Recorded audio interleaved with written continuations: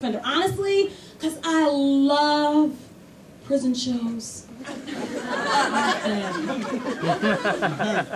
Like Lock Up Raw, Lock Up Extended Stay, Lock Up Abroad, Lock Up Deep Space Nine, Lock Up The Next Generation, Lock Up The Prison Warden Strikes Back, Lock Up Snitch Jacket, and of course that show Prison Wives. Have you seen that? It's on the OWN network.